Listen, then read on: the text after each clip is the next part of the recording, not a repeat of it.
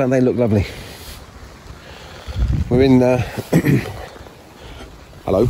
We're in mid-February here, and the garden's starting to wake up, and plants like the snowdrops leading the way. There is a temptation doing things like these YouTube videos to kind of only show the good bits of the garden, which is why I started off with the snowdrops. But to be honest, the garden doesn't always look good in every corner of the garden. So this doesn't look so great. Doesn't look so great, does it? We had to put some mesh over the pots of bulbs we planted in the autumn because the squirrels were having a go. But it seems to have worked, and you can see the bulbs are coming through there. So I'll probably take those out from under the mesh soon. And those crocus look okay, but not as good as they could, because I'm gradually trying to remove all this Lysimachia creeping Jenny, which is taking over. But what I really wanted to show you was these bad boys here, these logs, which have enabled us to kind of create this rather nice kind of curved raised bed. And we did this back, I think it was about 2002. Yeah, so about 20 years ago actually. And predictably enough, some of the logs need replacing. You can see there's some new ones there. But you know, every year we need to go around and just pull out a few that are starting to go before they crumble completely, and replace them with some new ones. And the first challenge is how you get the old log out, because they're concreted in there. They needed to be concreted in to hold back the soil, to have the strength there to hold back the soil. So I'm going to show you the method that we've developed to achieve that goal. It's not easy, but we've worked out how to do it. Here goes. Right, so here we go. We've got a heavy old iron bar there, which we're going to use to see if we can get this log. Can you see he's starting to crumble there, and he's going at the base. So we're going to use the iron bar to see if we can get in to, as a good third of the log is actually underground in the concrete there, which you've got to try and get the whole of that out so we can get the new log in. So yeah, the new log has been double or triple treated with a wood preserver. So painting it on, letting it dry off, and then painting some more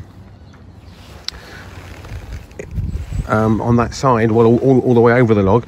And then once that's dried out, I go around then with some kind of like pitch and bitumen based wood treatment to kind of seal, to some measure at least, the areas that are going to be in contact with the soil. So the back of the log and the bottom there, when this is knocked in, we're going to see just the kind of the plain front there. So if we look at some of these others that I've put in over the last year or so,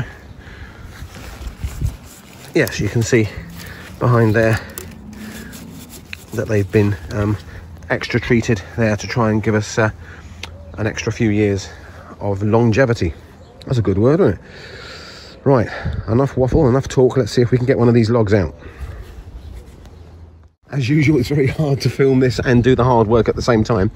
But what I've done is I've driven the iron bar just in kind of to the top of the underground bit there. I've tried to driven it into the base, just on the edge of the concrete. The trick is you don't want to crack and break the concrete, but you need to get sufficient power behind that pole to be able to embed it into the log, so that when we push down, can you see what's happening? We're starting to slide the log up. Oh, here he comes. Come on, son. Well, I have to say that's been the easiest, or one of the easiest logs to get out ever. Sometimes it helps to remove some of the soil on the backside. I should have done that first, so there's less resistance for the log to be pulled up. But I think now he's sufficiently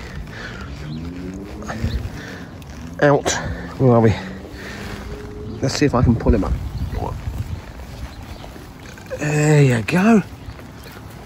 Move that out of the way. And he's out.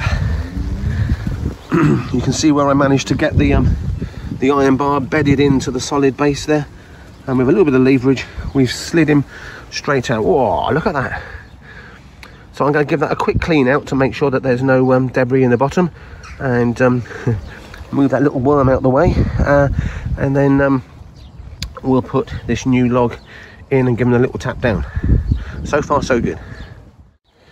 Right, well actually it was worth getting my gloves on and digging down there and kind of using my fingers and prizing out. I got quite a bit of soil and stone out from the bottom which need to be completely clear. You want to have a nice clean hole, which we have now, so that the post can slide all the way into the bottom of the oh, look at that, bottom of the hole, and end up being at the same level as it was before. So you know, we don't want the post sticking up like that. I think it'll only just require a gentle tap down. Need to make sure that you've got the black treated section at the back there before you knock it in.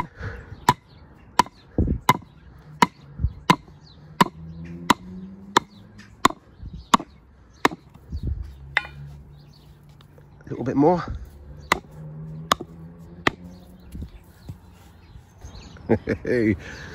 Well, look at that.